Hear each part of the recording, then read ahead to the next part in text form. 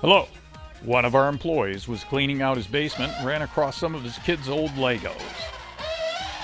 So we started thinking what we always do at NVE, how can we put sensors on it?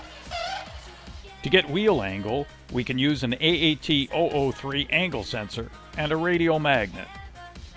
The sensor outputs follow the sine and cosine of the magnet angle. We can use an Arduino with a simple program to linearize the sensor outputs.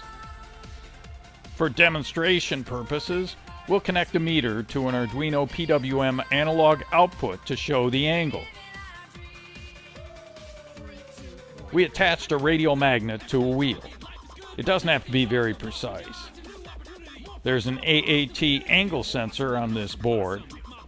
It's simpler to mount on the outside of the Lego bracket, even though that gives us a significant air gap. Again, the position isn't critical because these sensors are very forgiving. This is pretty awesome. You can't do this with a Hall effect sensor. Conventional rotation sensors might have 1 to 4 pulses per rotation. But even with the small wheels on this car, that could be several inches of error. But the sensor we're using has a precision better than a degree, about a 64th of an inch for this size wheel, which is awesome. The Arduino board is mounted on top above the engine. The Arduino program is only a few lines.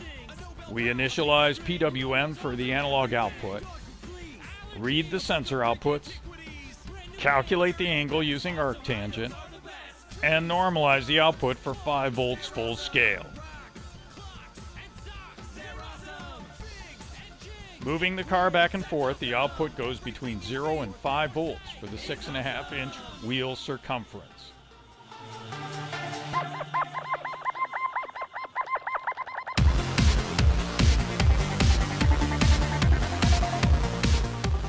So we've shown why AAT sensors are awesome. Wide magnet air gaps for simple positioning. Large output signals and low output impedance for direct interface to microcontrollers like Arduinos. Absolute position sensing and small size. Click, email, or call us for more information, or to order parts or demonstration kits.